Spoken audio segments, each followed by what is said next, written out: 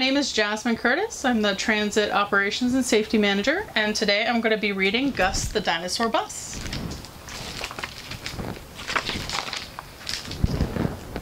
In the city, children are going to school. Some walk, some ride in a car, some take a yellow bus.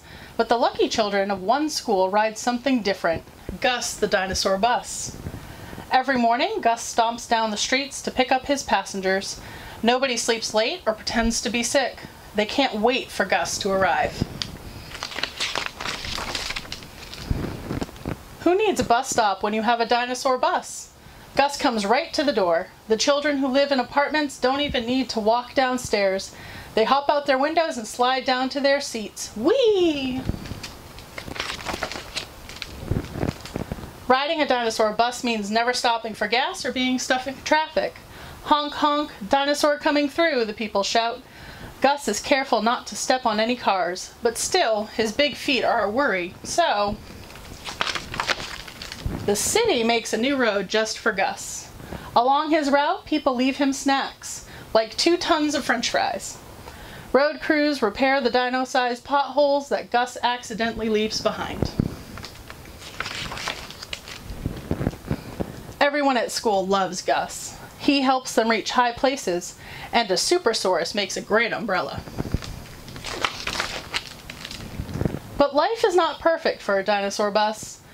Gus is so tall that he often gets tangled in telephone lines. He bumps his head on overpasses. He has been known to knock down a traffic light or two. When you're as wide as a tennis court, you can cause traffic jams for miles and miles. And it's not easy to cross bridges when you weigh as much as 5 elephants. Careful, Gus! Gus's tail is trouble too. Sometimes when he turns corners, he knocks down a house roof. Lately, the school is getting more and more complaints. Police officers keep dropping off tickets. The bills to fix things Gus has broken are piling up. Gus is causing a big fuss, says the principal. What am I going to do?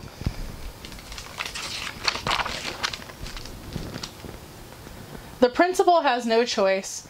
He pulls Gus off the road. Gus is so sad that he hides in the gym and cries and cries. Just one of Gus's tears could fill a bathtub. Each one falls to the ground with a splat. The children crowd into the gym to cheer him up.